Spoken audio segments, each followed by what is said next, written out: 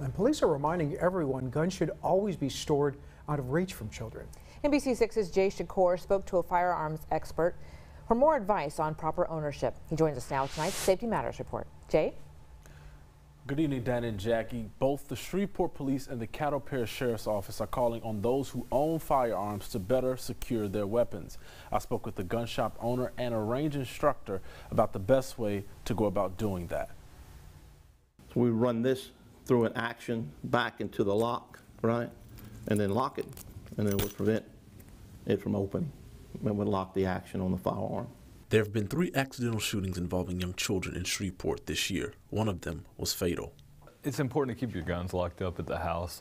Kids are curious, and even if you think they don't know where they are, kids pay attention. They know where things are in the house. So keeping them locked up is the best bet, the best method.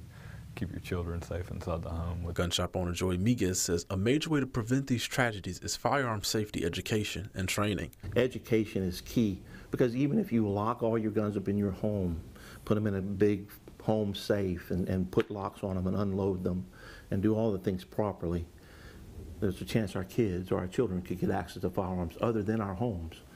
So that's why education is the key to making our children safe. And that education starts with a few basic firearm safety rules. All firearms are loaded. We have to make sure they're not before we handle them or hand them around anybody else. Anytime we pick them up, we'll make sure that they are definitely unloaded, right? And again, there's the same point in the safest direction, right, at all times. We always want to keep our fingers off the trigger because that's what makes us shoot until we're ready to shoot it. And of course, we want to be always cognizant of our target, backstop, and what's even beyond that, because we're responsible for everything that we would shoot, right? We shoot it, we're responsible for it. Now, for more safety tips on firearm security, you can visit our website, KTALnews.com. Back to you. Great information. Thank you so much, Jay.